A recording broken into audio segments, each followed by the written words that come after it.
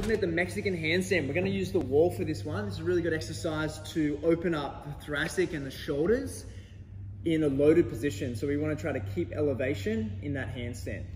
All right, so we're gonna kick up.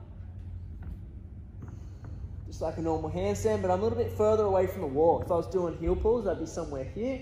I wanna go a little further. And then from here, I wanna see if I can elevate the scap, so push away from the ground. And then I wanna see if I can push and open up through here as much as I can.